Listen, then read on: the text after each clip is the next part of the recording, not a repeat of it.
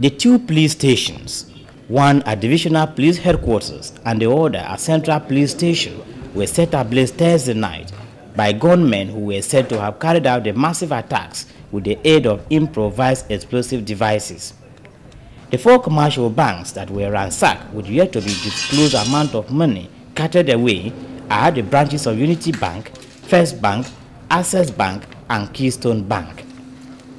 Also destroyed at the police stations were several vehicles, motorcycles, and bicycles belonging to either officers and men of the police or impounded for one offense or the other.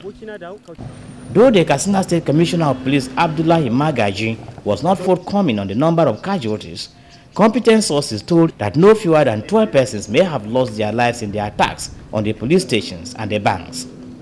Of this number, 3 are soldiers on guard duty in the banks, 2 policemen killed in the blast within one of the police stations, while 6 of the fleeing attackers were killed in an exchange of fire with the police who gave them a hot chase. Also, the fleeing gunmen reportedly abandoned some of the improvised explosive devices which were displayed by the police before newsmen at the palace of the Emir of Daura, Alhaji Farouk Umar Farouk. The police commissioner, in an exclusive interview, that the police is still monitoring the situation, but assured that a comprehensive statement on the incident will be made public soon. It's robbery, as far as I'm concerned, because they broke into the banks and stole some money. And their target is money, and they've got some money. So I believe they robbed 2 banks, but they broke almost 3 banks, but they robbed 2. Recover some arms and ammunition too. We recovered this in many different places because we have pursued them and we arrested some.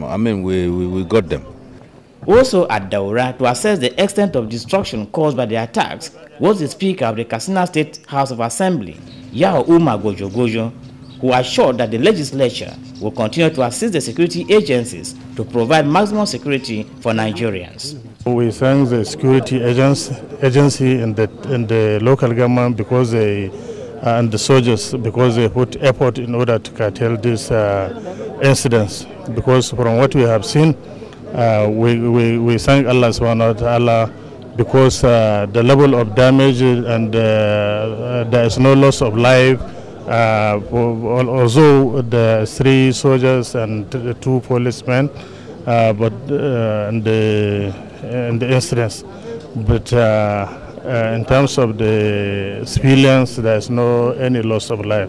So, and also we are calling to the citizens to go back to their normal business and continue praying, and also cooperate with the security agency in the state, because government is doing all it is.